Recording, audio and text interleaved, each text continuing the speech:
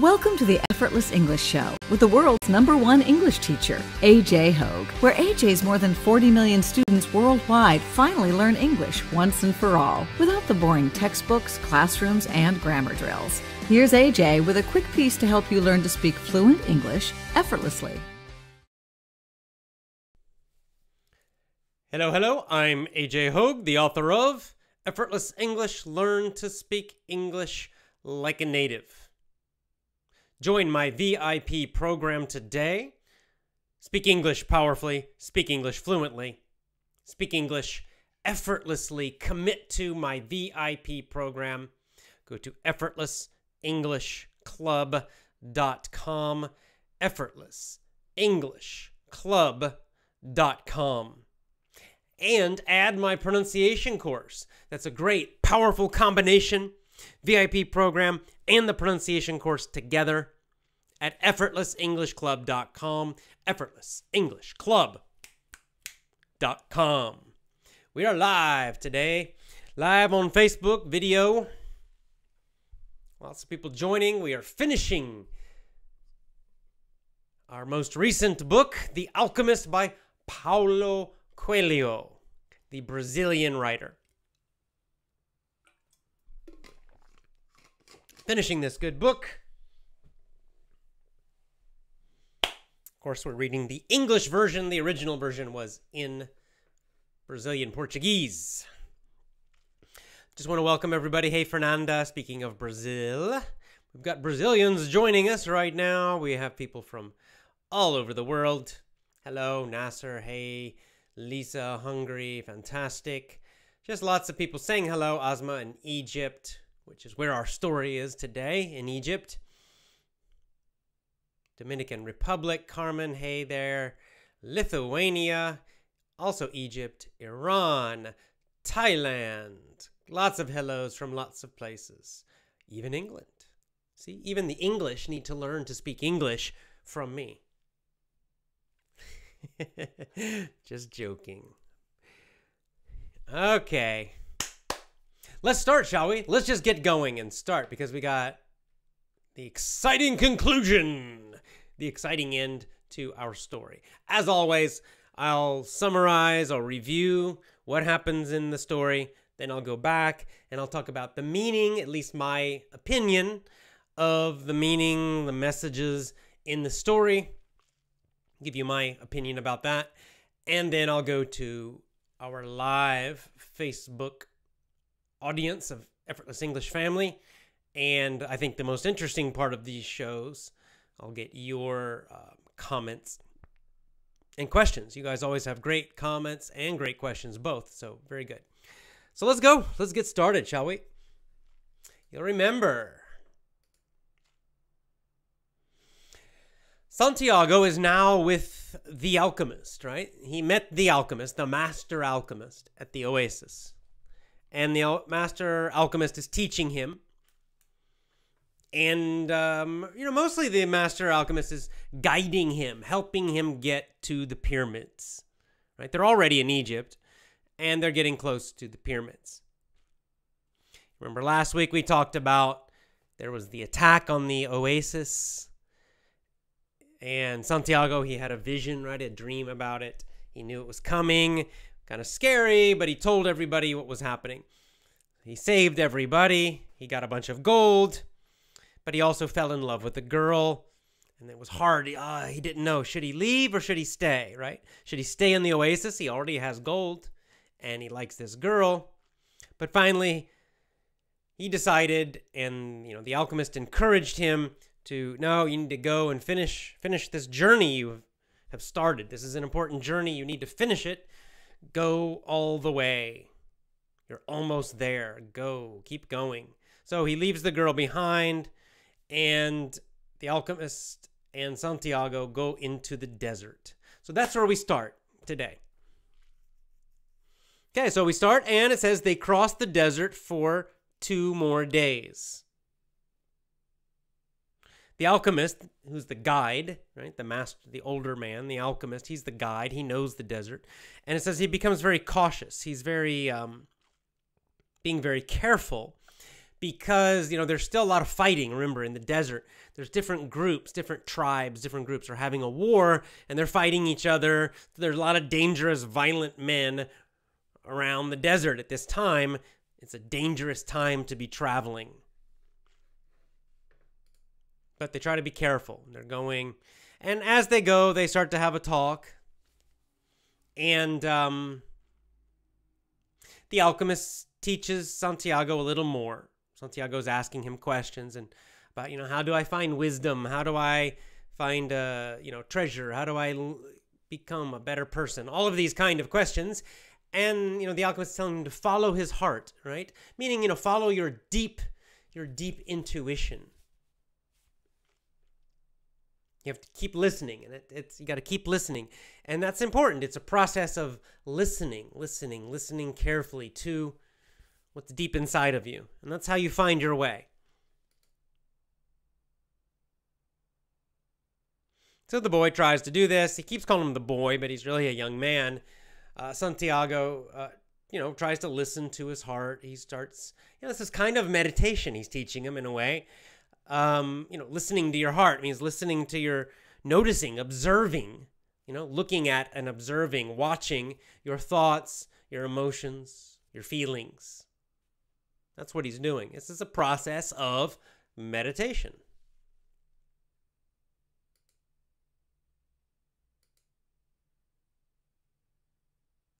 Okay. Then they have another discussion. And, they're talking about, to keep going. And the alchemist gives him a warning because, again, Santiago, he keeps thinking about, why keep going, right? This is kind of a big question for him now. Because really, Santiago he achieved the material or the worldly or the outward goal. Right? He has everything he needs to be comfortable. He has a lot of gold he got in the oasis, so he has plenty of money now. He's rich. He has a girl that he loves, and the girl loves him. He has the oasis. He likes the oasis. He could stay there. So he really has no external, right, outside reasons anymore. He doesn't, remember the original idea, the original dream about the pyramids, it was because of a treasure, gold, money. But he doesn't need money now. So he's asking the alchemist these questions, kind of again, it keeps coming back. Well, why keep going? Why should I keep going now? I have all that stuff. And of course the alchemist is trying to help him realize that, your dream comes from, he calls it the soul of the world, the soul or the spirit of the world, right? The spiritual world is what he's saying, right? And if you want to use a bigger word, you could say God, right? It's coming from something spiritual, something godly inside you or outside you. That's what that dream is about. And it's obviously not about money or just a girl, right? It's something deeper, so you can't stop. Even though you have money now, even though you have love and you have money, you have all the external things you need now, but you can't stop. And he says this is dangerous because many people stop just before they succeed. It's very tough. And the alchemist says, every search begins with beginner's luck. And then every search ends, every big journey ends. At the end, the victor, right, the searcher, the person, is severely tested. It means you have a big test just before you achieve your purpose, your big goal or journey. It's bigger than a goal, really. Right? So he's saying often at the beginning, you have good luck and everything seems easy. But at the end, just before you make it, it's the opposite. Often, just before the end, it's the toughest time. Okay, then Santiago, he remembers an idiom, a saying, an idiom, right? which is an idiom from English, Maybe they have it in Spanish too. I don't know. But it says, the darkest hour of the night is just before dawn. We say it's darkest just before dawn. Dawn is when the sun comes up. So it's darkest just before the sun comes up, sunrise. What does that mean? Of course, it means that everything can seem the most scary, the most terrible, the worst, just before it gets better, just before you have victory, just before you win, just before everything becomes much better. It seems terrible, terrible, terrible. So he's saying, don't quit now. Don't quit when it seems so terrible because you're so close to success.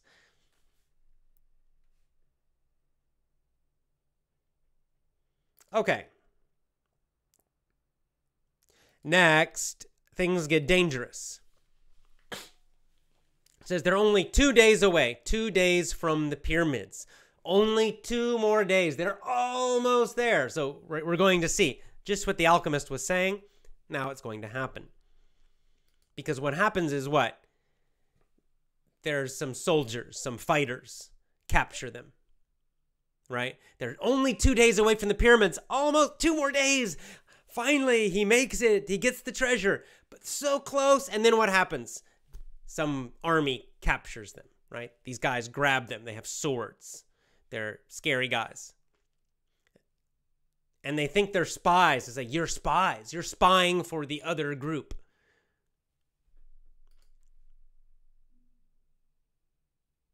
And so these guys say, you're spies, right? And the alchemist, he's kind of smart, right? He's tricky.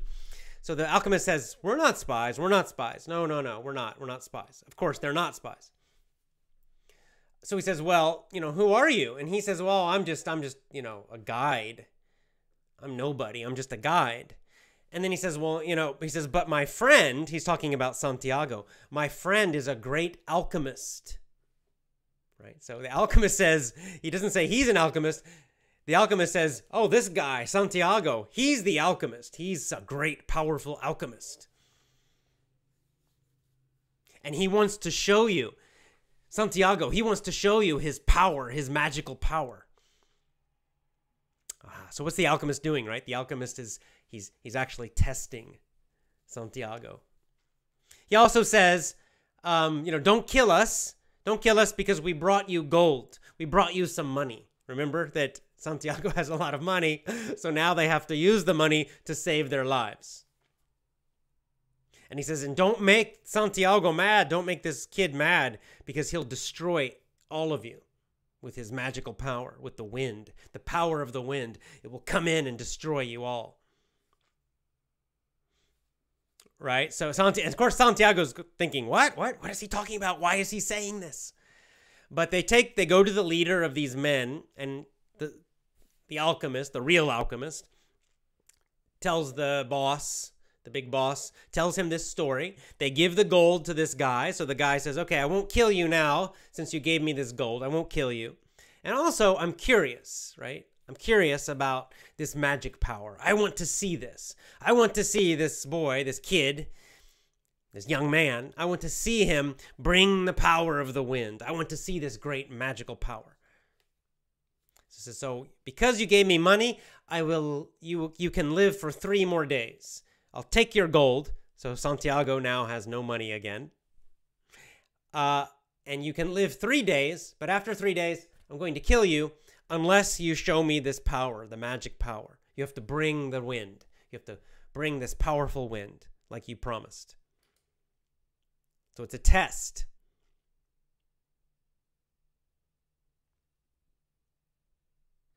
Okay, so now, of course, after they walk away, and of course, Santiago is not happy about this.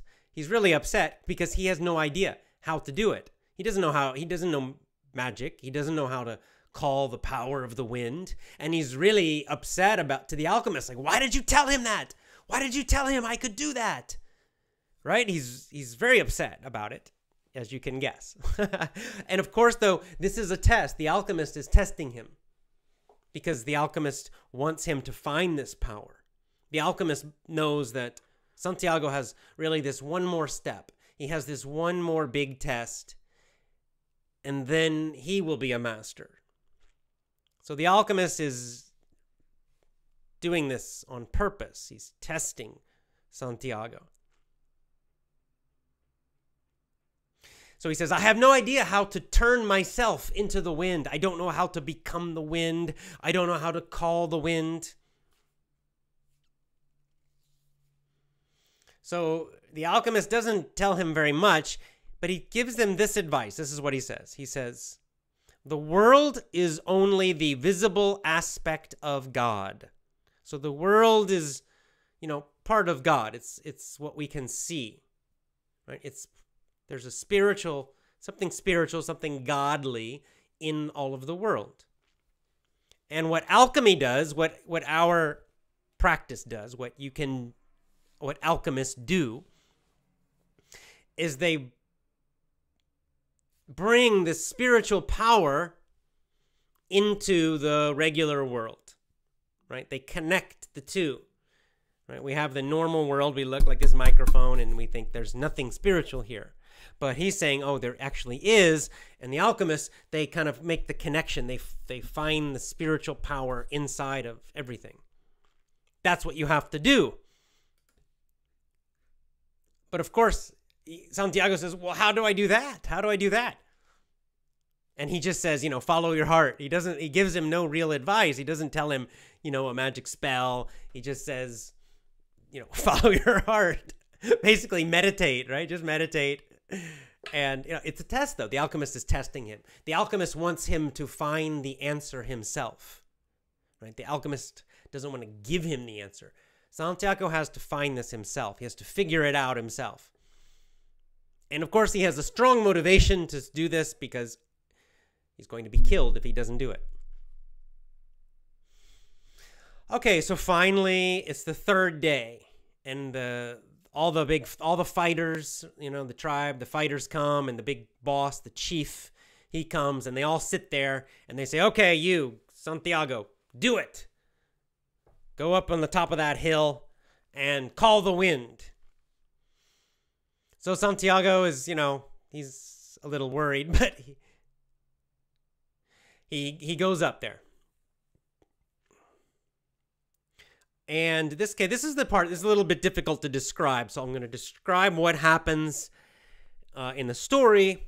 Then when we come back, I'll tell you what I think it means, because it's not completely obvious, the meaning. Okay, so Santiago goes up there and he meditates, okay? He goes into kind of like some kind of meditation mindset, right? Where his mind becomes quiet and he can connect with the spirit of the desert, okay? The spiritual power of the desert. He somehow can connect and communicate with the desert. And he starts to have a conversation. Probably not talking, probably really more inside his mind. And he starts talking to the desert. He says, please help me. I need to call the wind. I need to call the wind. And the desert answers, well, why? Why should I help you? And he says, because you, the desert, you have someone I love, right? The girl in the oasis. He says, the person I love is, in the oasis. It's in the desert. It's part of your land. So please help me so I can go back to her. And the desert says, well, what is love? I don't understand what is love, right? The desert's just kind of a spiritual power. Doesn't understand this kind of love exactly. And then they have the conversation's a little complicated. So I'm just going to make it very simple.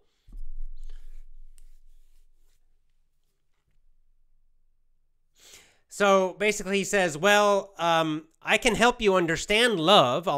Santiago says, I'll try to help you understand love, the feeling of love, if you help me create the wind. But the desert says, I can't really do that. I can help a little bit, but it's not my power. You have to talk directly to the wind, right? The spirit of the wind. You have to talk directly. So I'll introduce you, basically, okay? I'll introduce you. I'll connect you to the spirit of the wind. And so this is what happens next. A little bit of wind comes. A little wind comes. Kind of a light, small wind. It's the spirit of the wind. The spirit of the wind comes and joins them. And now the boy can talk to the spirit of the wind. And the boy says the same thing. Help me, please help me, spirit of the wind. Because there's someone I love, the person I love, and you, the wind, the air, you carry my voice to her. It's very romantic, right? It's when I say I love you, the sound of my voice goes across the wind to her. So wind, you are, you carry my love, you carry my voice to the person I love. Because of that, please help me. And the wind is very curious. But the wind also doesn't quite understand this idea of love. But the wind's curious, like, well, that's interesting. I'd like to learn more about this love stuff, what we call love. And the boy tries to explain love. He says, when you are loved, you can do anything. When you are loved, you completely open your heart. He tries to explain, but the wind really doesn't understand.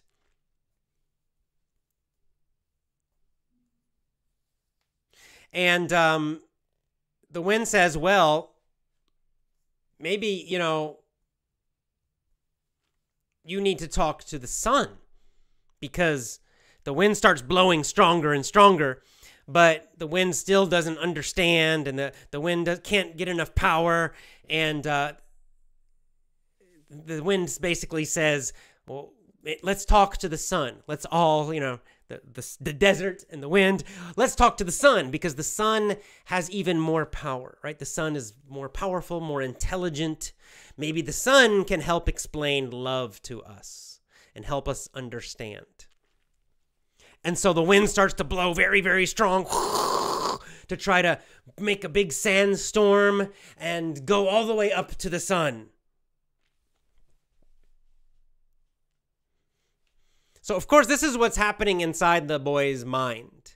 But on the outside, the other people, right, the fighters, the chief, the leader of the men, they just see that the wind is getting stronger and stronger and stronger and stronger. So they see, like, oh my God, it's working. This guy, he's calling the wind. It's some kind of magical power, because they can't hear what's happening. They can't hear the boy talking to the spirits. They just see that the wind is getting stronger and stronger and stronger and stronger. So they think it's just magic.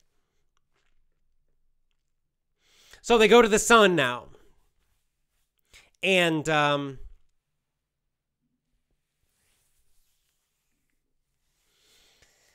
he talks to the sun next. And the sun says, so the wind told me, right? The wind introduced me. And the wind says that you know about love. Santiago, you know about love. Interesting. And he says, if you know about love, you must know about the soul of the world. Again, the spirit of the whole world. And the sun says, I can see, because I'm up in the sky, high in the sky. I'm closer. So I can see the soul of the world, right? The spirit of God, really, is what I'm talking about.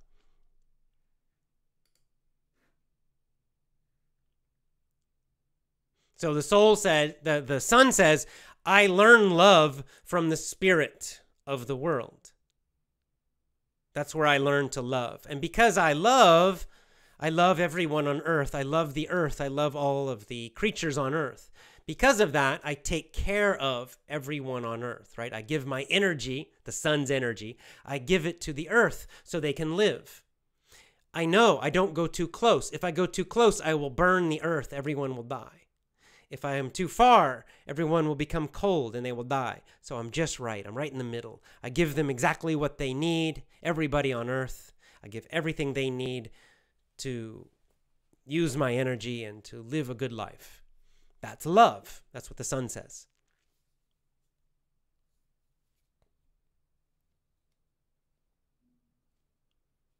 And so the boy kind of says, yes, I understand. Now I know about this. But then the boy says, you don't know completely about love. He says that is a kind of love, but the problem is the reason that you, the son, the reason you don't know everything about love is because your kind of love stays the same, right? The sun is always the same. Comes up and goes down, comes up, goes down. Basically always the same. And he says, but the deepest love will change you. The deepest love will make you become a better person. It changes you into something else, something much higher, something much better. That's the most powerful love of all. And you, the son, you don't know about that. Right? Santiago says this. And so at this point, the son says, well, really? That's interesting. We need to talk to the soul of the world. We need to talk to God now, right? We have to, because the son says, I don't know if you're right or not. So let's talk to the soul of the world. Let's go all the way to the top and let's see if you are correct. Let's see if you understand correctly, Santiago. And so they do. The son connects Santiago to the soul of the world. And he sees the soul. He sees that the soul of God was his own soul. Right? That he finally gets this connection directly with God, right? With the highest spiritual force. And at this point, the boy truly understands, right? He gains wisdom. He gains understanding. He gains the understanding that everything in the world, including himself, comes from that spirit of, the soul of the world, the soul of God, that it all comes from that, and we all return to that. So that's what's happening inside his mind. Now, on the outside, the soldiers, the guys, the fighters, they just see the wind become super, super, super strong. It becomes so strong that the sand is blowing and everybody becomes really scared, and they believe him. They say, oh my God, this guy, this kid, this young man, he's a magician. He's got this incredible power. And so finally they say, stop, enough. We believe you. We won't kill you. We believe you.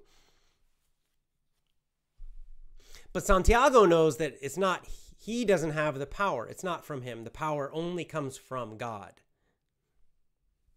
But the guys the guys watching this don't completely understand that.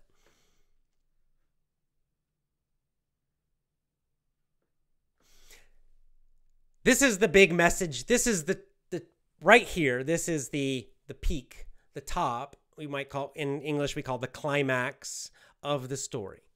This is the real treasure, and Santiago just got it. Santiago just got the real treasure. The story will continue, we'll see, but in fact, this is the real treasure. This is what he needed to learn. This is really what the journey is about. This is the journey. He needed to not just learn in his mind, not just read in a book, but he needed to directly feel and experience and directly connect with that soul, the Spirit of God, and he needed to understand, to experience it, right? Not just the idea, but a direct experience. That's the real treasure. That's the whole point. That's the real purpose, the deep purpose of this whole dream, the whole journey, everything that he's been doing. That this is it right here. So he does it. Finally the storm goes away. And they say, okay, we believe you. You can go. They let him go. So the alchemist and Santiago continue. They leave and they continue walking towards the pyramids. Now, of course, Santiago, this is a huge thing, right? This is a big experience he just had. So he's not quite fully understanding it yet, right? He needs to kind of think about this for a little while. It's such a big experience, it's kind of overwhelming experience. So he's kind of quiet for a while, and they just keep walking.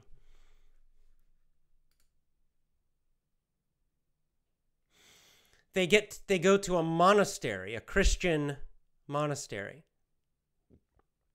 And they're only one day away. one day from the pyramids now. It's called Coptic. Coptic is an old Egyptian, group of Christians. So they go to this Christian monastery and they meet the monk. And at the monastery, the alchemist finally makes gold. He actually goes into their kitchen, basically, goes to the kitchen, he gets some metal, and he does a bunch of stuff, and he makes gold. He makes a big piece of gold. And he kind of laughs. He just says, oh, I wanted to show you that I can really do this. I wanted to show you this is really, this is not a magic trick. It's really possible. I really can do it. So he makes a big piece of gold. He cuts it. He gives one piece to the monk. He said, this is for your church. Please take care of people. And the monk says, oh, thank you so much. It's really nice. It's too much. He says, no, never say that. Just accept generously. And then he gives half of it to the boy. So he gives 1/4, 25%, he gives to the boy immediately. The other 25% he gives to the monk. He says, save this for Santiago. Save this for Santiago.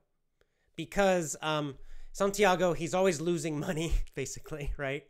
So he might find his treasure, then he might lose it again. Maybe he's going to need money again. So if Santiago, if he comes back here to the monastery, if he comes back with no money, please give him this gold, because he's always losing money.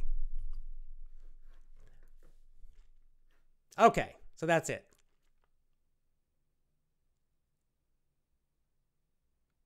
And that is all. Now, the alchemist says, now you must go the last day by yourself. You must go alone. The final part of the journey you must do yourself. So the alchemist says, good luck to you. And the alchemist says goodbye. And the boy says goodbye. And he goes, and Santiago goes, and he sees the great pyramids of Egypt. He sees them. And they're amazing, of course. They're huge. And he starts looking around, and he's trying to remember his dream, and he's thinking, well, where's my treasure? Where should I look? And he sees a beetle, a bug, right? And the bug is kind of digging in the dirt, and he says, it's a sign. It's another omen. It's a sign. That's where my treasure is. So he starts digging where the beetle is. He's digging in the dirt, digging a hole, digging a hole, digging a hole. And he thinks, I'm going to find gold. Finally, I'll find it. But then while he's digging, some men come up to him. Some bad men. And they see him digging, and they say, what are you doing? And they grab him. And they look in his bag, and they find some gold. They say, gold! And they steal his gold. They take his gold from his bag. And they said, what are you doing? Tell us what you're doing, or we're going to kill you. Right? And they kind of take out their knives, right? They're going to kill him. So they steal the gold that he just got. He just got it yesterday from the alchemist, and the alchemist was right. He lost it already. So they take that, and then they say, we're going to kill you unless you tell us what you're doing. And he doesn't lie, so he just tells the truth. He says, I'm digging for my treasure. I'm digging for my treasure. He says, I had a dream. When I was in Spain. I was in Spain. I had a dream. If I came to the pyramids and if I would dig, that I would find a treasure. And the leader of the thieves, this bad guy, he starts laughing. He laughs and he says, oh, God, you're an idiot. This kid, he's like, he tells the other men, this guy's an idiot. He doesn't have any more money. He's stupid. He thinks he's going to find gold in the ground. This guy's stupid. So they all start leaving. But right as they're leaving, the leader talks to Santiago. He says, you're too stupid to kill. He says, look, you're an idiot. I had the same kind of dream 2 years ago. 2 years ago, I had a dream that under a tree, a sycamore tree in Spain next to a church that I would find, if I dug there in the ground, I would find gold. But I'm smart. I'm not going to travel all the way to Spain just to dig in the hole and get the treasure there. That's stupid. You're stupid. And then he leaves. And of course the boy realizes, aha, he just told me where the treasure is. That's where the treasure really is. The treasure is actually all the way, it's back in Spain, because the boy realizes, I know that church. I know exactly the tree he's talking about. I know exactly where he's talking about. This guy had a dream about where the treasure is, exactly, and he just told me. Now I just need to go home and I'll get it. All right, the last part. So, of course, he goes all the way back to Spain. It's very quickly. They don't really talk about it in the story. But he goes all the way back to Spain, and he digs next to that tree back in Spain at the church, and he finds it. It's a huge box of gold coins and also nice stones like emeralds and diamonds. He's super, super rich. So he had to go all the way back home, and it was there all the time. So he gets all that money and gold. Now he's super, super, super rich. And then what does he do? He says, well, now he's going to go back to the girl that he loves, Fatima. He's going to go back to the oasis and live there with this girl, get married. And that is the end. That's the end of our story. Let's go back and talk about the meaning of the story. My opinion about the meaning. The part with the magic and the wind and all that is it's a little difficult to understand the meaning, honestly. I mean, I've been thinking a lot about it for a week. Like, what is Coelho's message in this section? I honestly think, I don't know, it's not my favorite section, honestly, but we'll talk about it, and I'll give you my opinion. Okay, here we go. Back to the beginning of this section. To talk about following your heart. So they're walking across the desert. They're having the conversation. How do you know? How do you find wisdom? How do you know what to do in life? How do you find your purpose? Right? Big questions. We all ask these questions. Good questions. And he says, follow your heart. How do I follow my heart? What does that mean? And basically, he said, you got to listen very carefully to, your thoughts, your feelings, all these things very, very carefully and deeply, which is basically meditation. He's basically saying you meditate. I mean, this is what meditation is. People, one kind of meditation is you sit and you just focus on your breathing. And that's all. And people think that, a lot of people think that's the only kind of meditation, but that's really the first step of meditation. And when you do that, just by focusing on your breathing, you will naturally realize that you're thinking, all your little thoughts will be popping up all the time. And you'll start to notice the thoughts that come again and again and again and again and again. And the next deeper level of meditation is you watch those thoughts. You watch the feelings. You'll get feelings in your body. You'll get emotions coming up as you sit there, just breathing. And you start to look at them and notice them. And you start to learn about yourself, and you learn about your deeper feelings, your deeper thoughts. As your mind becomes more and more quiet, you go deeper and deeper and deeper. And this is how you find that intuition, that wisdom. So he's describing actually a very old way of finding wisdom, meditation. Next, we get a message. We talked about the same message last week. The idea that we are often tested, right? Especially at the end of our journey, as we're getting close to a big goal, something really big that's very meaningful, that often it will feel very difficult near the end. There's a big test near the end. Last week I gave the example, you're running a marathon, right? Well, usually a marathon feels very easy at the beginning. You feel fresh. But the last part of the marathon, the last 30 minutes, can feel miserably difficult. You're tired, your feet hurt, your legs hurt, you have no energy, you are exhausted, everything feels terrible. It's a big test at the end. This often happens in life. Not always, but often. It's often darkest before the dawn, indeed.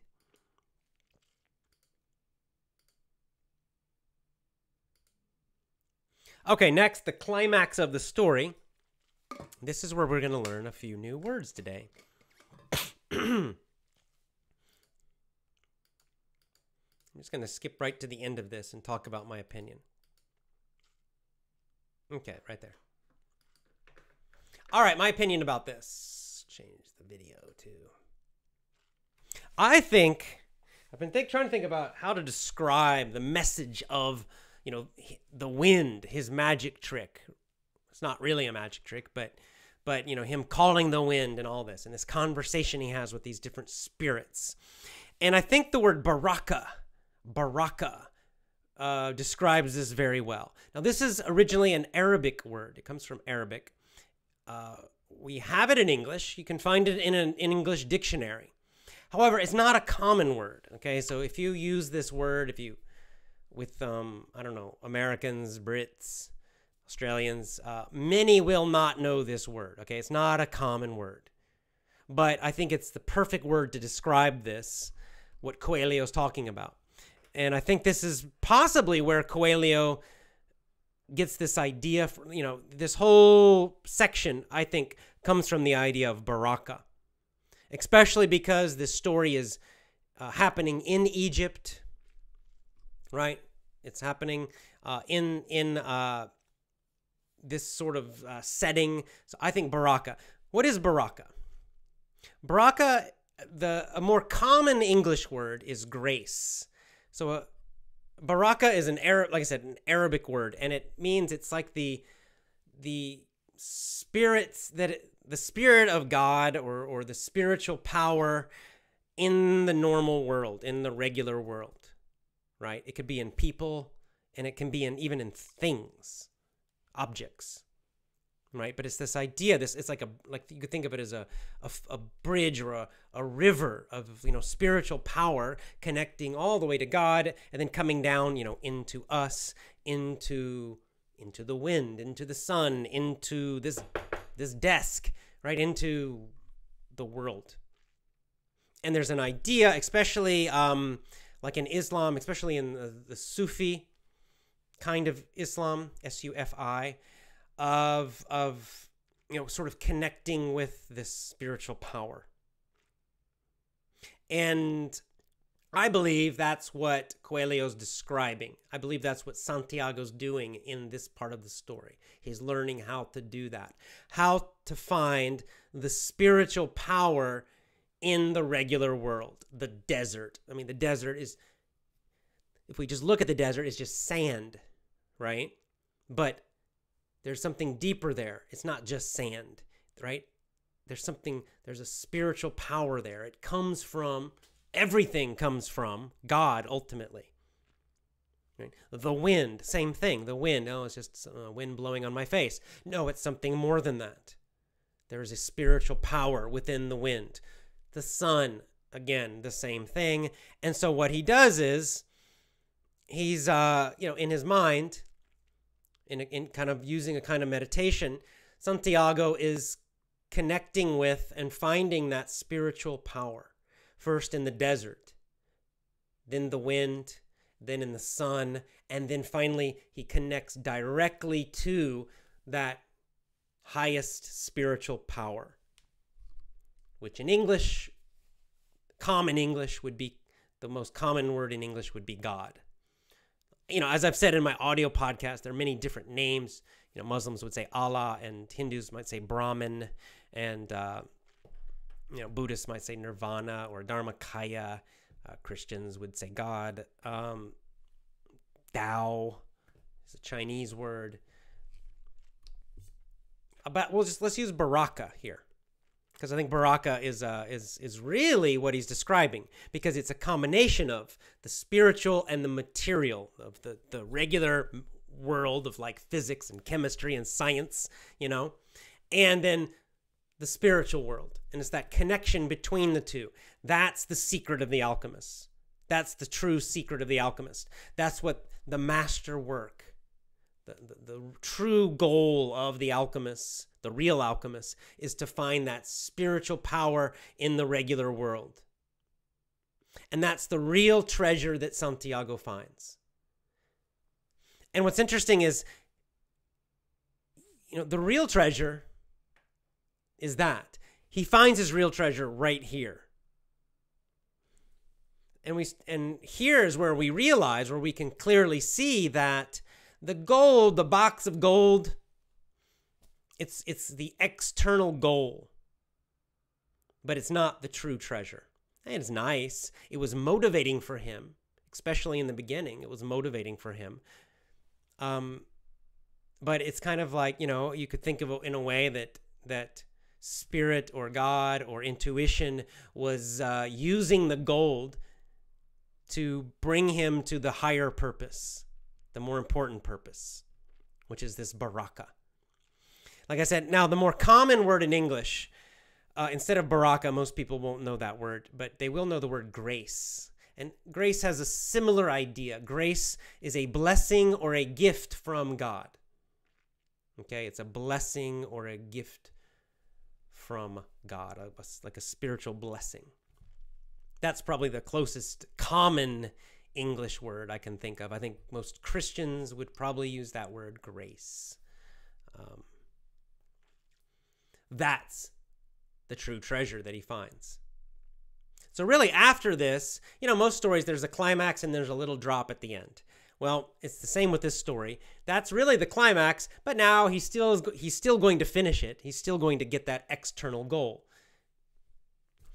And we'll talk about this in a second. But next, so he goes to the pyramids, finally. They go to the monks, the monastery. The alchemist makes a little more gold. It's kind of a light section there.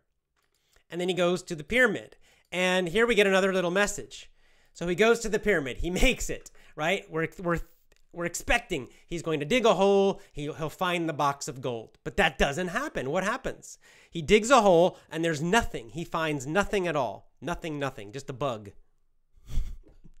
But then what happens?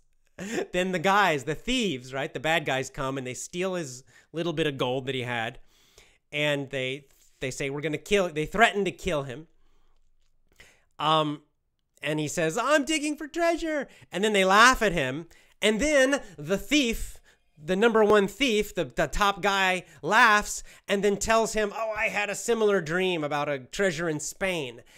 And this is the boy. He comes all the way to Egypt just to learn that the treasure is actually back at his house, back at his home in Spain. Not his house, but his home. It's all the way back where he used to be, right back where he started, which is an interesting message, and we're going to talk about that. So, right? Because we got to think now. Well, there's a couple interesting messages. This is very traditional storytelling, by the way. You'll find this message in a lot of stories, traditional stories. So there's the idea that, number one, to find the treasure, to find the wisdom, to grow, to learn. Number one, he had to leave his home, even though the box is back in Spain. So why did he have to go? Why did he go to Egypt? Why did the dream, let's say the dream came from, his spirit inside, or we could say maybe the dream came from, the spirit outside. But either way, why? Why did he dream to go all the way to Egypt? Why not dream about directly, oh, the gold's right here in the church, right under my feet in Spain, right? Why? Well, because it's not the real goal. If he dreamed that the gold was in Spain in the beginning, right? No risk, no learning, no journey. He would just, next day he would go and dig it up, and then suddenly he has a lot of money. But he would have none of the experiences, none of the learning, none of the problems, none of the challenges. He would not have met any of those people, right? It just would have been super easy. He has a dream. Oh, there's gold right here in this church. Walk over, dig it up. He gets it. The end. Right? So this again shows us the goal, the real purpose is not that money. If the purpose was just money, then he would have dreamed, the money's right here. There's no need for all of that other stuff. But, we know, right? Just by finishing this story, we can clearly understand why that's not good, right? He would be rich, but he would be the same person he was before, right? He would have no knowledge, no wisdom, never would have met Fatima, never would have learned how to sell or do anything in the crystal shop, never would have met the alchemist, never would have learned about Baraka, grace, never would have learned that true purpose. He had to leave home. It was necessary for him to leave home. Not only that, it was necessary to make the entire journey. The journey was the purpose, not the end, right? Not the end point. Gold was not. It's the whole journey is the real purpose. I mean, we can think of another example. What if he dreamed about, he dreamed there's treasure in Egypt. Let's say this story happens right now, 2018. So he has a dream. There's gold in Egypt. So then he just, he says, I'll take a vacation. And he sells a couple sheep. He buys a plane ticket, a budget airline ticket, flies to Cairo one day, and then comes back to Spain 2 days later. Right? Same problem. There's no journey. There's no challenge.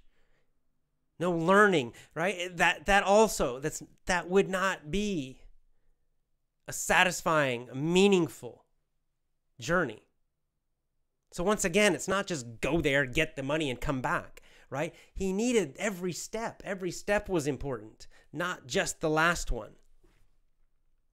That's a big, important message. Now, another message we get is about faith, because,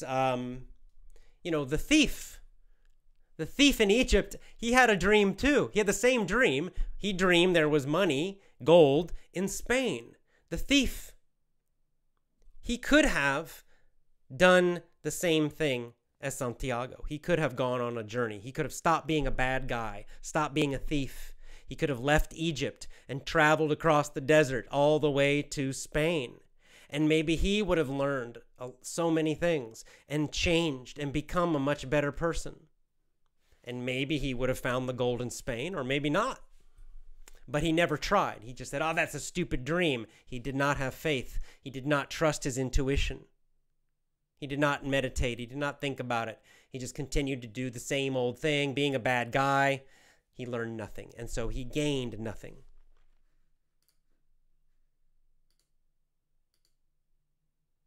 And then finally, the end, which we know. He gets the money, the end. All right, so I think those are the major messages, right? That we can see that, and I think we can easily see this in life then, right? That we get too focused in our modern world. There was two sayings I wanted to talk about before. Then we'll go to questions in a minute and comments. There's two idioms in English that are kind of the opposite, but I think they show what Coelho's telling us here. The first one, the older idiom, is this. Here it is in English. It's not whether you win or lose. It's how you play the game. These are sports idioms. These are about sports. So it's not whether you win or lose. It's how you play the game. This is the old idiom. So it's saying it's not so important if you win or lose a game. let's say football or basketball. Winning and losing is not the most important thing.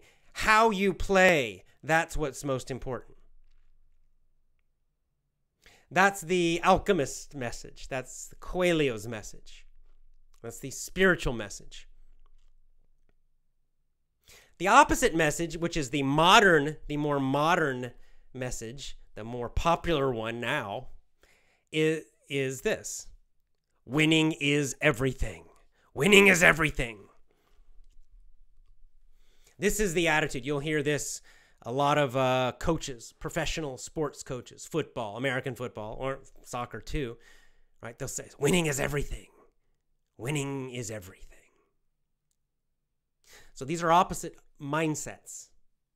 Winning is everything means the goal, the final goal. That's all that's important. It doesn't matter how you win. It doesn't matter how you do it. Just winning is the most important thing. Don't lose. That's what's important. And of course, these people are getting paid lots of money. So we understand why they have that mindset. But it's a foolish mindset. It's not a spiritual mindset at all. The other one, it's how you play the game is the most important. Not winning, not losing. How you play the game. That's the message Coelho's giving us here, right? It's the journey that's important. How you play the game means, how you do it, the whole journey. If we're talking about sports, it's the whole thing, how you practice, how you think, the teamwork, how you're playing in the game. How do you handle difficulties? How do you handle losing, right? How do you deal with it? How do you handle winning? How do you handle losing? All of that together, who you become, right? It's the challenge of the sport and the kind of person you become doing it. That's what's important. And that's the older and much wiser message, which I agree with. Winning is everything. That doesn't matter. Cheat doesn't matter. Go ahead, cheat. If you can cheat and win, then do it. That's the mindset, right? That mindset says, it doesn't, just the gold. The gold's the only thing that's important. You don't need this long journey of learning and problems and all of that. Right? This is kind of a battle. One is very shallow. Just get the money. And the other is, it's the wisdom that's important. It's the whole thing. All right, that's enough of me and my ideas. I think it's time to go to the comments and questions, as usual. Because oftentimes it's our members who have a lot of the very interesting thoughts and ideas.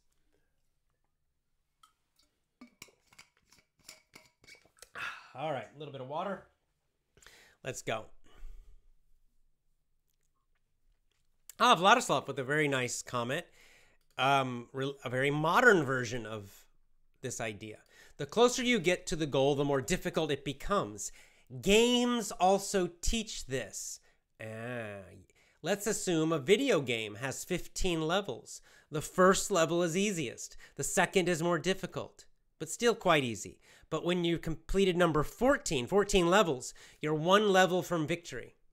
You have to complete the 15th level, which is the hardest in the game. Very, very difficult. Yes, Vladislav is exactly right. Now, why do they do that? Think about this. Right? There's something deeper there. Even though it's just a video game, right? Maybe you're just killing zombies or something. It seems like it's not so deep. But there's actually a little bit of a deep purpose and message there, or deep idea there. Why do game designers do that? Because that's the most satisfying for players.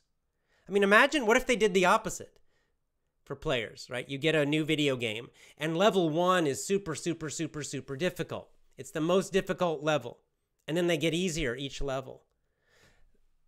Most players would not like it, right? A lot of players would quit immediately because it's too tough in the beginning. It seems impossible. You're not ready. You have no experience. You can't handle that super difficult level. Like I'm that way. I play video games not much, very rarely. Every few months I'll play a few video games. So even normal video games often are too difficult for me. But and I'll get very frustrated if I try to play a game and the first level is already too difficult and I'm just dying and dying and dying. And I just changed to a different game. It's no fun, right? But the opposite's true also, especially with more experienced gamers, video gamers. They get good, so level 1 is easy for them.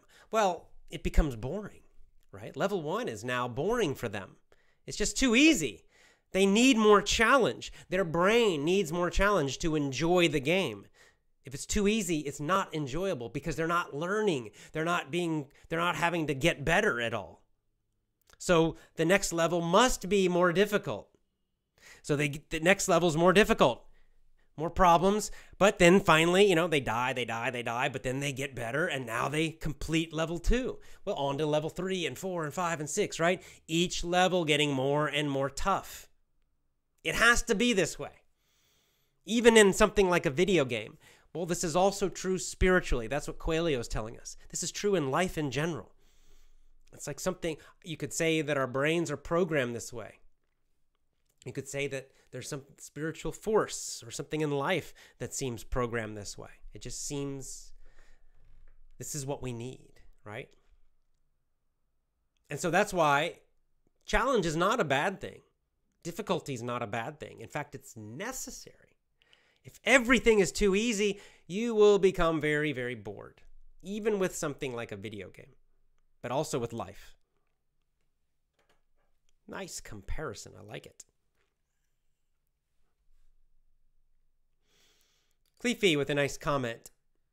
One message. We need to surround ourselves with wise and positive persons who push us and encourage us to never give up. Excellent point. Santiago in this story, he constantly meets people who encourage him in different ways, right? The gypsy encourages him. Yeah, go do it. Your dream is real.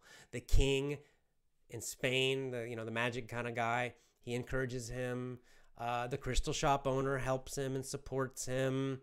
The girl he meets, Fatima, she encourages him to keep going. And then, of course, finally, the alchemist. So that's right.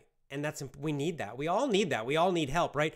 Santiago doesn't do it all alone. It's not like he's just super, super strong and he can do everything all by himself and he can figure out everything by himself and he never needs help.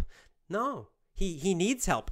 And several times during the story, he needs help. He needs advice. The Englishman helps him, right? In a way, introduces him to the books, encourages him to read the books and learn about alchemy. I mean, all these people help him and encourage him in different ways. We all need that. You're right. So, we need to choose people who will do that. Because, of course, in life, there are other kinds of people who do the opposite, who hold us back. They pull us back. They discourage us.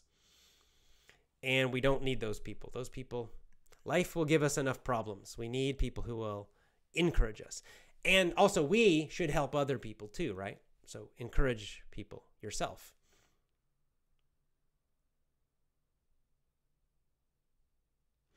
Farshid with a good comment relating this to English. I do know the further you go, the harder it gets. Every aspect of life seems to be a test for us. Of course, learning English is not different. Once you get to the intermediate level, it suddenly appears to be super hard. And only those who are patient and have a strong determination can hope for the resonance of success, right? That highest level of success. That's true. It does. Because now, the reason is, as you're getting to those advanced levels, you're now trying to get, total mastery. You're now focused on the most difficult skills. You're trying to learn a lot of vocabulary that's not common, that's less common. You're trying to work on small points of pronunciation, which are possibly quite difficult. So those advanced levels, they do become more difficult. It's true.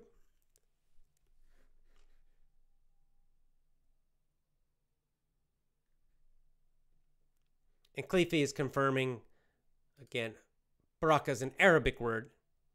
He's got a link here. It means God's gift. Yes. Which, like I said, I think the common English word might be grace. Not graceful, that's an adjective. Grace, the noun. Now, grace has a couple meanings. Grace can also mean like kind of moving in a beautiful way. That's one meaning of grace. But grace also has a spiritual meaning, which is more like Baraka, like a spiritual gift from God. Beauty, spiritual beauty, that kind of thing.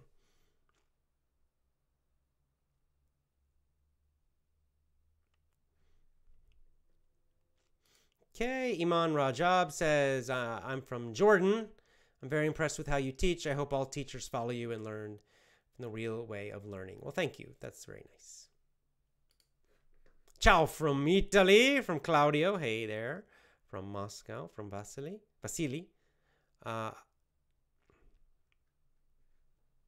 Asma, nice comment. Everything inside you should have to believe in yourself and trying to do it. Just keep going, doing it. Yes. And Nasser with another nice comment. There's always something spiritual connected to any situation or test for Santiago. It's not just treasure or money. That's exactly correct. And that's quite obvious, I think, in this book. I think that is exactly, this book is very obviously a book about, spiritual ideas. Coelho's very open, very direct about that. Some books, this kind of message is softer. It's less direct. But Coelho's not. Okay? With Coelho, it's very obvious and very direct that this is not just an adventure story. Okay? In fact, I would say Coelho probably doesn't care much about the adventure part of the story because he doesn't describe it in much detail. He really doesn't seem to care that much about it. Coelho is completely focused on the spiritual messages of this book.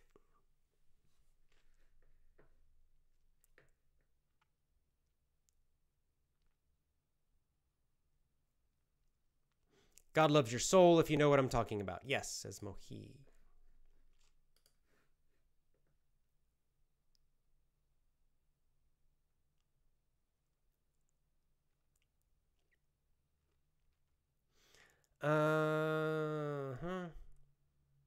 Oh, thank you. Crow says, I'm watching from Morocco, and your live streaming is amazing and attractive. Allows me to practice and improve my English confidence. Thank you.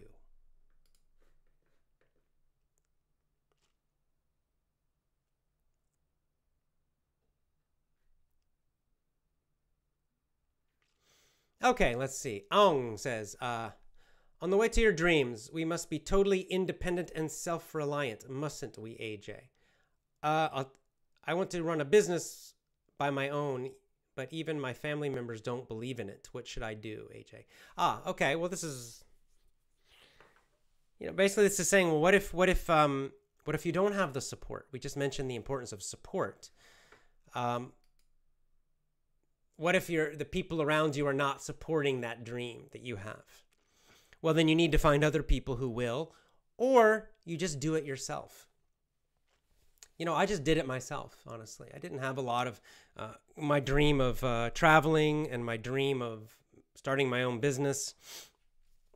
I didn't have a lot of people around me encouraging me. Now, luckily, no one discouraged me. No one told me not to do it. But basically nobody really cared either way. Okay? So I was kind of on my own. It was up to me. So sometimes you just have to do it yourself. You just have to do it yourself. Just have faith in yourself and faith that it will be okay, and just go forward and do it. And maybe later you meet people who will help you and encourage you. If not, if you can't find people directly, you can read books. You can find people online. We have a great online community here with Effortless English. You can find other ways to support yourself and to get that support, to get the encouragement, to get the ideas. You just have to do it yourself. That's okay. That works. I did it successfully. It might be a little slower, but it still works.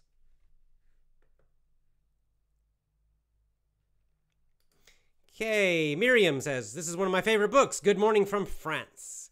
Good morning to you, Miriam. And thank you. I'm glad you liked it.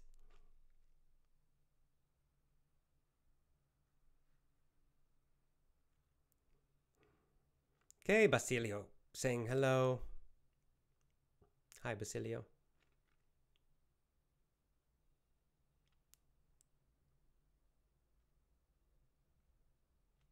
Shara, hello. Thanks to you too. Okay. Let me move forward a little bit. Okay, here we go. Lisa with a nice long comment. Santiago's story is essentially the story of mankind, humankind. It's about decision making. It's about following your dreams. It's choosing to live a life that gives your heart and soul meaning and purpose. It's about finding your true self, your mission, your personal legend. Yes, fantastic summary. That's exactly what it's about. I think Paulo Coelho would agree that is an excellent summary of the main idea. It's about going inside, looking inside to find a life that gives you purpose, meaning, right? Not at just a basic level, but at the deepest soul or spiritual level. You know, your mission, your deep purpose. That's exactly what this book is about.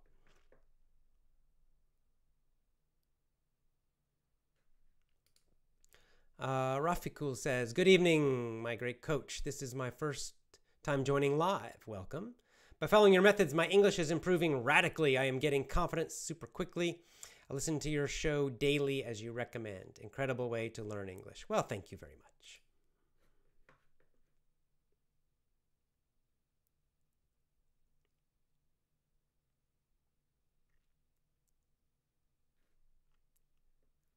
Okay, this is another comment from Ong.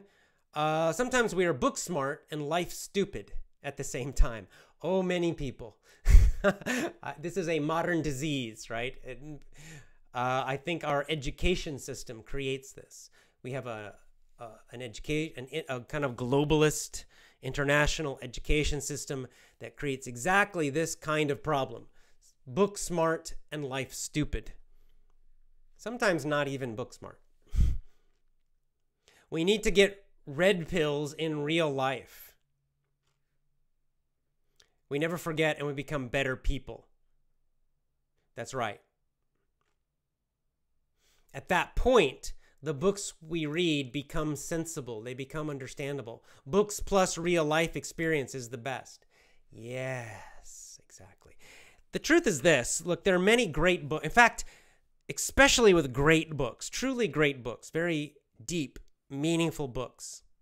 You will not understand and appreciate them much until you have that life experience. They're hard to understand if you don't have life. I'll give you a good example. Someone recently mentioned The Old Man and the Sea. Hemingway. Great story. Kind of a short book. The Old Man and the Sea.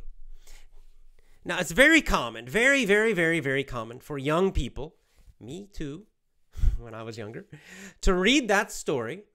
And this is a story that, that helped Hemingway get the Nobel Prize for Literature. Or is it Pulitzer Prize? I can't remember, actually. Maybe it was Pulitzer Prize. Anyway, one of those big prizes for writing. It's recognized many people in many countries since it was written have recognized this is a powerful, meaningful story. So there's something in that story that's meaningful and deep, right? But very common for young people especially to read the story and think, this is boring. I don't understand. Why is this story famous? What? I don't get it.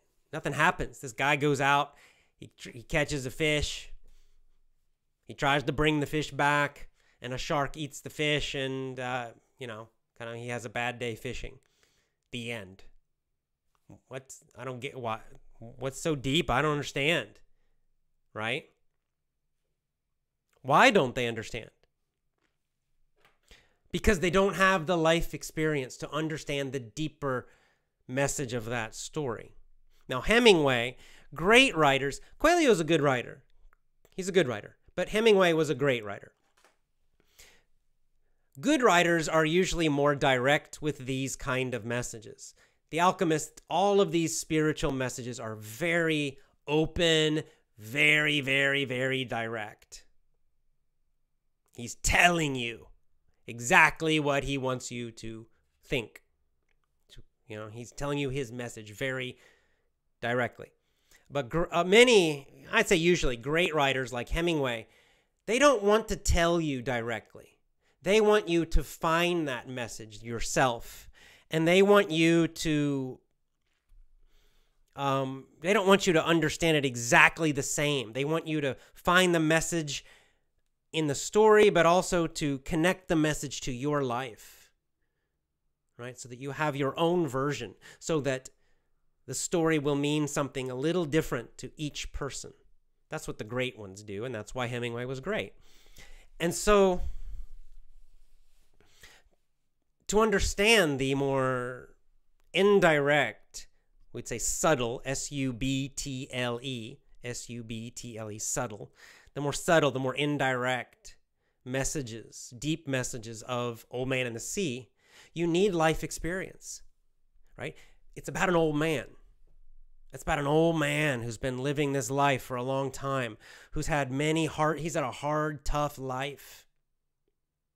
And then this day of fishing he has is very, very hard and tough, and it's just everything, he seems to have this great good luck, and then after that it's bad luck and fighting and struggle. And if you in your life, if you have a lot of life experience, and you've had pain in your life, and you've had difficult struggles and problems in your life, and you've had good things happen, but then you've had good luck, but then it just seems to get harder and harder and worse, and then you go through all of this, and if in your life you've had hard experiences, but somehow the hard experiences were still good and beautiful, and you still appreciate them. If you have that in your life, then you read the book, Old Man and the Sea. You're going to love that book. You're going to love that book, because that book describes those experiences, those kind of experiences. And you will understand them from your own life, and you will see the beauty of the writing. If, on the other hand, you're young, you've had an easy life, it just seems like a boring story about an old man fishing. You don't see any of the messages. You don't get it. Walden, one of my favorite books, American writer, Henry David Thoreau, same problem.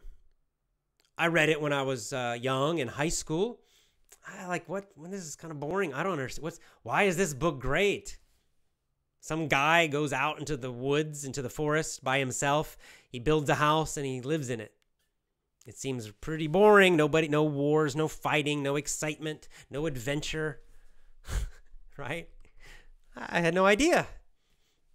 Now I read it, or actually even, 10 years later when I read it, it seems so much more powerful. I understood so many more of the messages.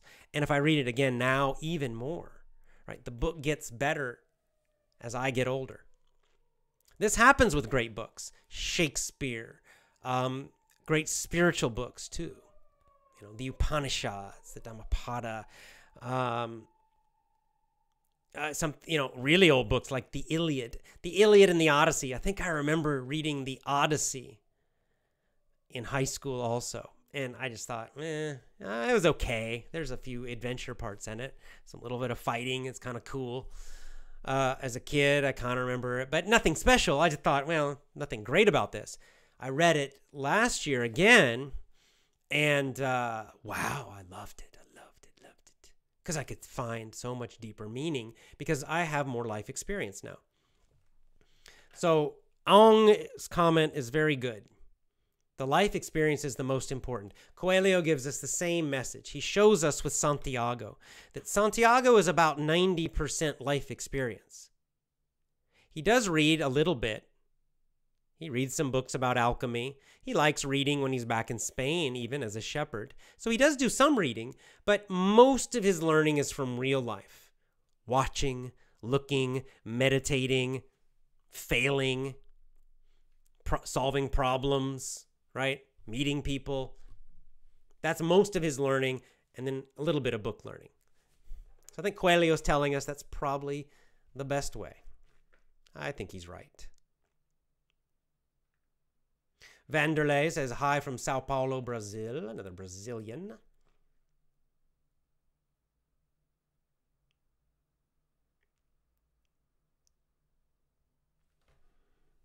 Okay. Aung says we must have another comment about meditation. Yes, meditation's fantastic. However you decide to do that.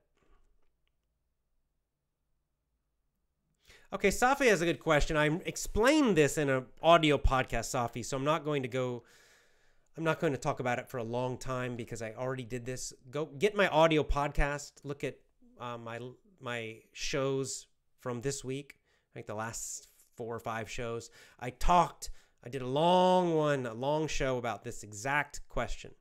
Intuition and thinking. What's the difference between normal thinking and intuition? The short summary is thinking is what is kind of noisy, right? It's that noisy talking in your mind. Talking. It's very verbal words, right? Talk in your mind. That's thinking. That's what we do most of the time. What's the difference? What's intuition? Intuition is when your mind becomes quiet. It's the opposite. It's not talking, it's listening. It's when you let your mind become quiet and you listen and you watch and you observe. It's meditation again. This is what the Alchemist tells Santiago. Follow your heart. How do I do that? By listening to it. Not talking to it, listening. So it's a process of quieting your mind. Thinking is noisy inside your mind, right? It feels like there's a lot of talking and words in your mind and images, and it's a noisy mind when you're thinking. But intuition is quiet. So it's when you calm and quiet your mind, very calm and quiet, and you listen and you listen. And that's when some of those the deepest thoughts, the deepest ideas, the deepest dreams, that's when you'll finally hear them and notice them. You don't notice them when you're thinking because your mind's too loud. You've got to quiet your mind to find your intuition. Hope that helps.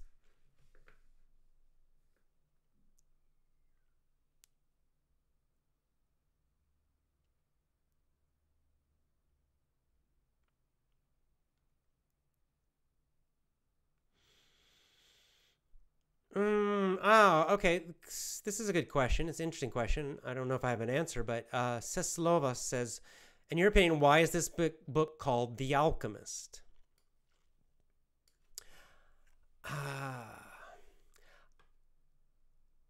I'm just going to guess. I don't know exactly, but I think Coelho studied, and I think he is interested in this kind of alchemy, kind of more some of the older or more hidden spiritual teachings, European and somewhat also Arabic, and even going back to Egypt maybe. I think he's interested in that, and I think that's why he uses this in his story. Because it's kind of a way to make an adventure story that also has a spiritual meaning. Because, again, what is the point of alchemy? It's to find the spiritual in the material, right? To find the spiritual power in the everyday, normal, material, physical world. That's supposedly was, I don't know, I'm not an expert on The Alchemist, but supposedly that was the deep purpose of The Alchemist. And that's the deepest message of his book, right? Is that's what really we're all doing. I think that's what he's saying, not only about Santiago. I think the deepest message of the book is that this is our journey, all of us. We all have a different way to do this, but really we all have the same journey, which is to find the spiritual in the physical, right? In this normal world we're living, this normal life we're living, to find the spiritual, to find God, whatever word, the Tao, Nirvana, Brahman, whatever word you want to use, doesn't matter. Vishnu, hey Vishnu. Yeah, grace is a blessing or gift or talent from the Almighty or God, or right, whatever word we use. That's right. Exactly right. Now the Christians actually, the Christians have even talked about grace, and they had different kinds of grace. Like they had something called a gratuitous grace, a free grace, which is like a free gift from God. It's basically a blessing that you really don't deserve. You did nothing to deserve it. Just God gives it to you. And then there are other kinds of graces that you earn, right? You do it by being a good person, by living a very good life, and then you sort of can connect with that.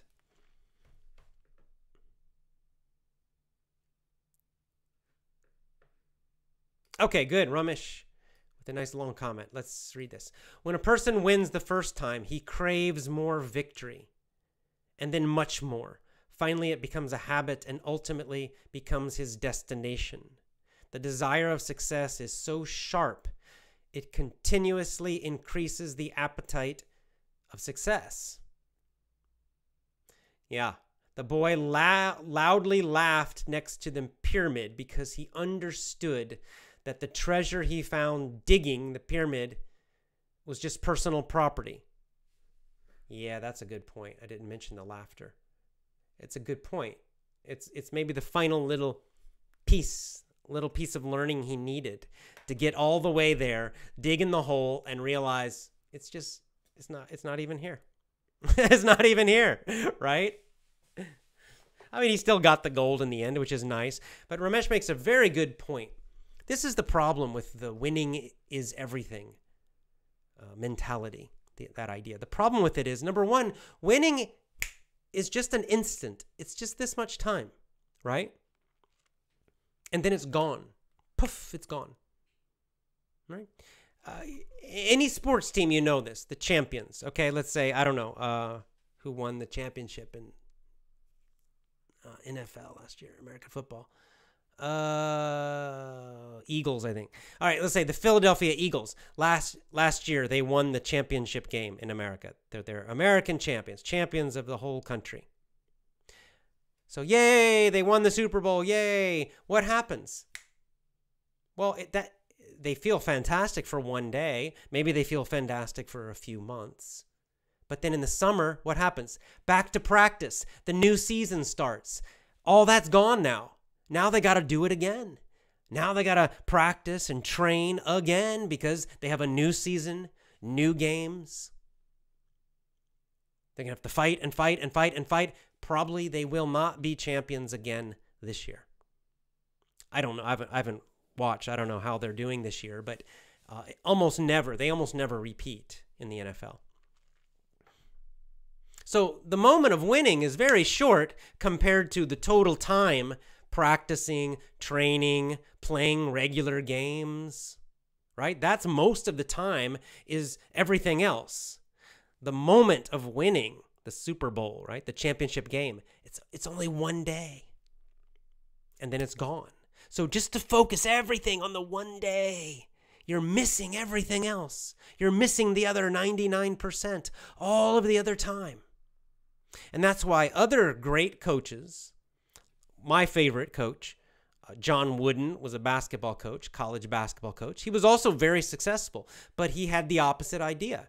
How you play the game is important. He always told his players, I don't care if you win or lose.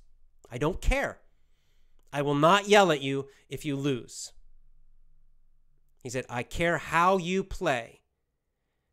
I want to see you do your best. If I see you are doing your best, you are trying hard, you have a lot of heart, playing with all your heart, working together, that you practicing very hard, you have great discipline. If you do all of that and you still lose, I will be happy. He says, sometimes the other team, they're just better. Sometimes the other players, the other team, they are better than us. We can't control that. We only control how we play. We do our best. We do the best we can, right? Now, John Wooden, even more, he was a spiritual person, very spiritual. He was Christian. And he also told his players, it's not enough just to play basketball well. You have to be a good person. You have to use basketball and the discipline of basketball to become a better person. You must also have discipline in your regular life. You must also practice and train to be a good person, to have emotional discipline, to work hard, to learn constantly in life. So again, he was a college basketball coach. If one of his players did something bad, like in real life, they stole something or they broke the law, he would not let them play. Even if it was his best player, they could not play. Because again, so he really believed this. He didn't just talk about it. He really believed how you play. It's how you live is most important, not the little goal, not the one goal. Because the truth is sometimes you get the goal, sometimes you don't. In this story with Santiago, what if he never got the gold treasure? What if he never got it? What if he went to Spain and somebody already got it? It was gone. No, he never got the box of gold. Would that be a huge failure for him? I don't think so. No, of course not. Because the journey already gave him everything. He already found that grace. He found Fatima. He found the skill and the practical skills of business, right? At the crystal shop, the tea shop. He met all those wonderful people. He learned alchemy. He met the alchemist. I mean, he had these amazing experiences. He became a wise and good and strong person. I mean, honestly, by the end, he really doesn't even need the gold. It's just a little extra for him. So the goal, by the end, the goal was not even necessary. But he needed it in the beginning. Right? In the beginning, he didn't know about any of this stuff. So if he dreamed about, connecting to God, or if he dreamed about other things, maybe he would have said, that's crazy. But dreaming of gold, that got his attention, right? Because at that time, he's just a young guy. And so gold seemed very motivating. So that goal, was kind of like, attracted him to go on the journey. But really, by the end, the gold was not even necessary.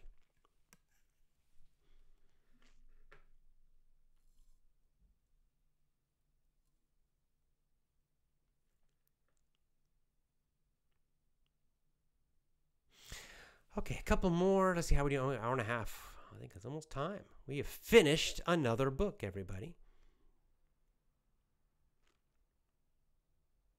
Okay, Fashid has another nice comment I want to mention because it's important. I conclude that in order to reach a superior level of wisdom, one has to lose or spend or pay for a few things. Yeah. The time is the dominant thing. Time. You need time. Time spent to lead a person to a bright and strong faith.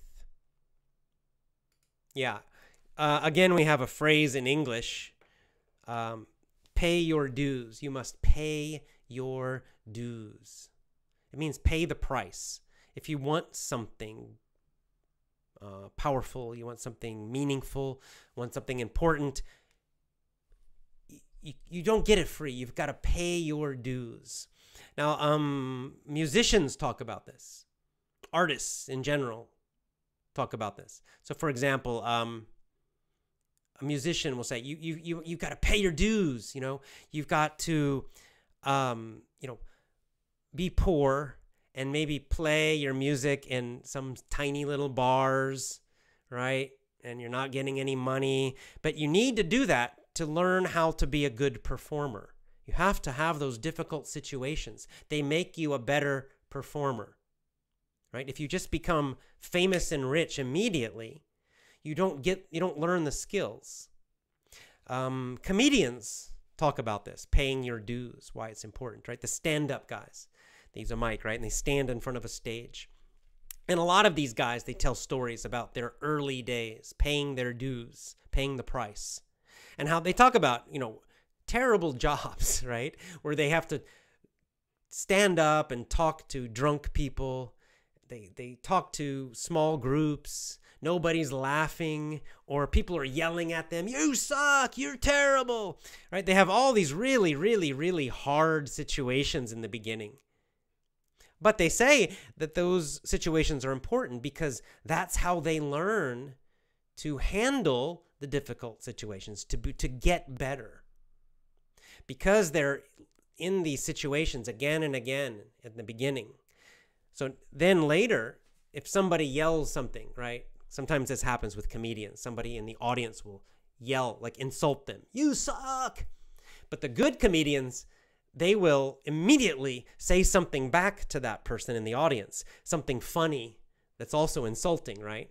They will, and they're really good at it. And then everybody starts laughing.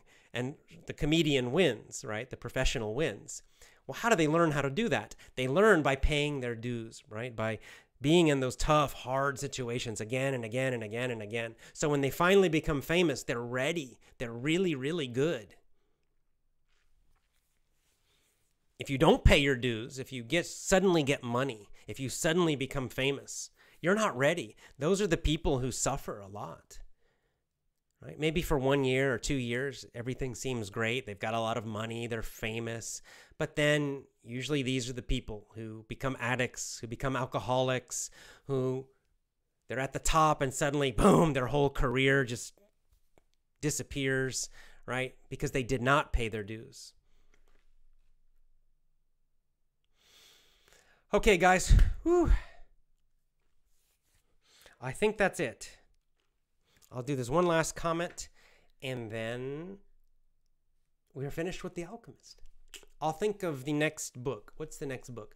I think I might do a non-fiction book next. We're kind of alternating, right? We did, our first one was fiction, Animal Farm. Then we did non-fiction, Rich Dad, Poor Dad. Now we're doing fiction again.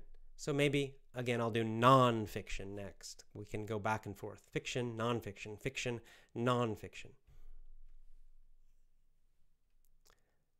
Succeed with our last comment.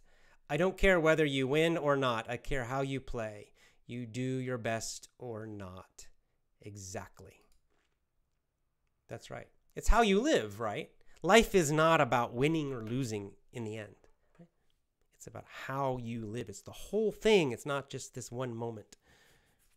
I think I thought of this example. Let's imagine somebody is fat, very fat, unhealthy, 150 kilograms, 300 pounds. So they're really really fat, and they're unhealthy, and they're eating junk, and they're sick. They have diabetes. They just they can't. They just sit in a chair all day, and they have pain in their body. They're so unhappy. And they decide, they have a kind of a dream. Maybe they see something on TV, or they read a book, and they about marathon. Some guy runs a marathon. He lost a bunch of weight and he ran a marathon. And for some reason they say, I'm going to do that. In 2 years, I will run a marathon. So now they have a goal. A very specific goal. They have a date 2 years from now and a very specific goal. A marathon, 26 miles, 26.2, I think. And so what do they do? Over the next 2 years, what do they do? Well, they have to change, right? They have to start using a lot of discipline. They change their eating. They start eating healthier foods, cutting the junk food. They have to start exercising. First, just walking a little bit, then walking a little more, then a little more, maybe lifting weights a little bit, maybe stretching a little bit, little by little, more and more and more and more. They keep going. They start losing weight, getting stronger, getting healthier. And finally, 2 years later, they're thin. They look like me, right? They're not fat anymore. They have good energy. They're eating well. They're healthy. They have more energy. Their body feels fantastic. They're completely different now, 2 years later. And they go to the race, the marathon race, the big goal, and they enter the race and they start running. Yes. Oh, I did it. And then in the middle, mile number 13, their knee, their leg, right? Their knee, they get a pain in the knee. Really bad pain in their knee. It's really painful. Something's wrong. They try to keep going. They try to keep running, and the pain gets worse and worse, more and more pain. The leg starts to get, we say swelling. It means it gets bigger, right? Because kind of water and blood is going into it. It's getting bigger and bigger. The pain is terrible. They have to stop. They must quit. They must stop, right? Because they're going to hurt themselves very badly. They have no choice. They must stop in the middle. And so then you ask, did they fail? Should they cry and say, I failed my goal. It's terrible. Of course not. That's ridiculous, right? Because the goal at that point, that goal is just extra. Running the race is just extra, because the deeper goal, the real goal, was to be healthy, to lose the weight, to feel better, to be active. They did all of that. They're thin, they're energetic, they're healthy, and they ran 13 miles. They didn't run 26. Is that important, really? No.